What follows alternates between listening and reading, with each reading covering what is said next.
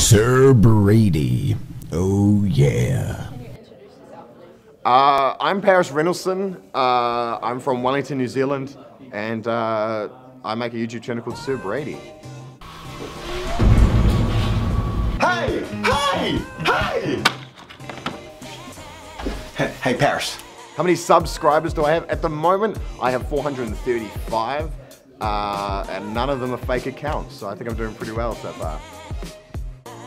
It was kind of a mix of things. When I was about 10 years old, I was making sort of homemade films with my cousin and my brother, and then I started just sort of getting really into it at the time. And on YouTube at the time was people like Fred and this Australian guy called Machoni, and they were like, you know, they were hilarious to me, and I thought I want to be like them. So in about 2012, I started posting top 10 videos, which I would make on Windows Live Movie Maker, and then it was just sort of all those things came together, and then one day I was like, I'll just do it. I'll just make YouTube videos, and so I just put all those pieces together. Yeah. My fans, they do and don't exist. So I got a lot of friends, obviously, who watch my stuff, and they can't watch certain videos depending on what it is. So if I'm playing a character, and in the videos where it's me, it's kind of not. There's like a characteristic, there's like a persona on top of that. So this is me talking generally now, but if I was doing a video, I'd be like, hey guys, what's going on? Yeah, Paris here, let's get into the video. Hey guys, welcome back to Sir Brady. Hey you, yeah you, Merry Christmas. I don't wear any pants. So there's like a spike in that. But my fans, I'll tell you, there was a little girl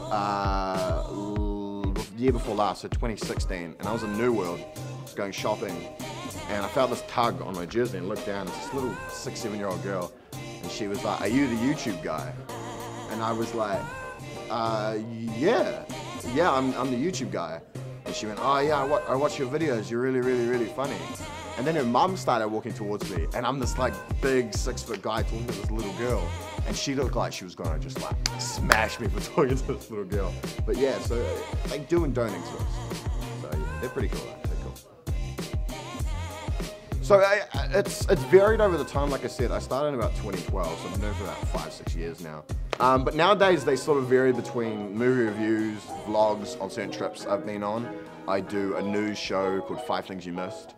I also do skits and short films.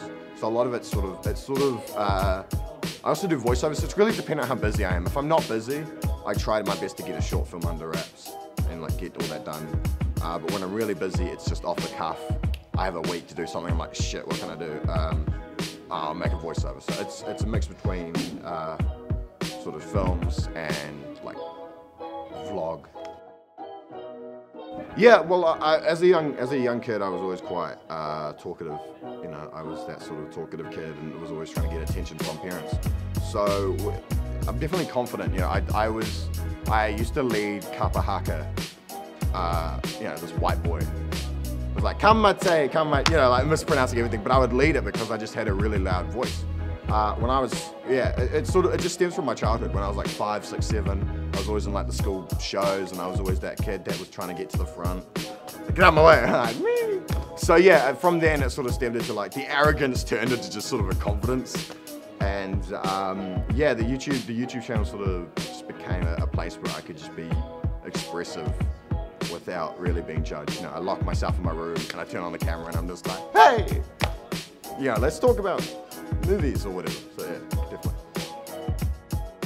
It's definitely Robin Williams, and it's not just now. He's been like an inspiration since, I think, you know, I loved Aladdin as a kid, but Robin Williams is one of those people that the thing about, I love improv, and what Robin Williams can do is just you give him an idea and he's just, he thinks like 10 times fast, and he'll grab, like, you'll be in a conversation and you may mention something, and he'll take that thing that you may have said and he'll evolve it. And someone like him, and being able to think on your feet like that is incredible to me. So Robin Williams is like, absolutely. And you can see it in any like outtakes I have in my videos. Like I'm just like talking nonsense and just like blabbing on. So Robin Williams is up there. And you know, he did these charity events with Whoopi Goldberg and Billy Crystal, and the 3 of them together is just like, it's incredible. Yeah, so Robin Williams.